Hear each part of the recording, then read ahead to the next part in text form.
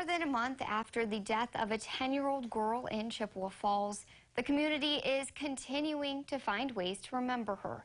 As First News at 9's Leanne Stapleton shares, one artist is using her talents and the symbol of a flower to honor Lily Peters.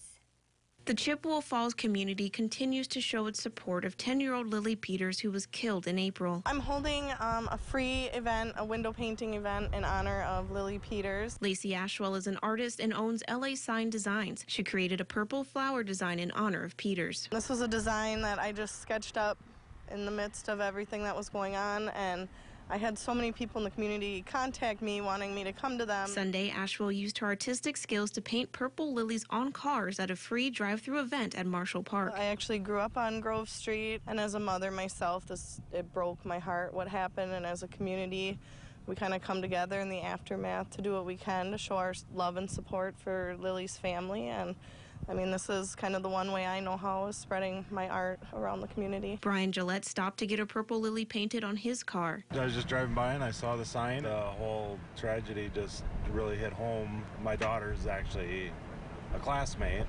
I don't want to have people lose the memory of Lily. Since the news of Peters' death, there has been an outpouring of support in Chippewa Falls.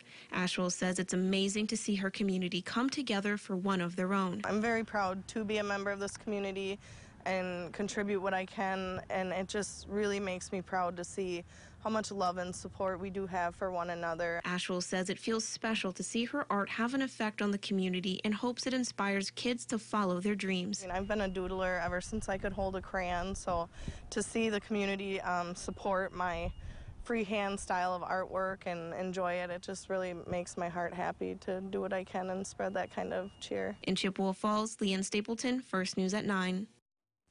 In addition to the free paintings, Ashwell sold Lily stickers she designed. She says the money from those stickers will be donated to the Royal Credit Union Community Memorial Fund for Lily's family.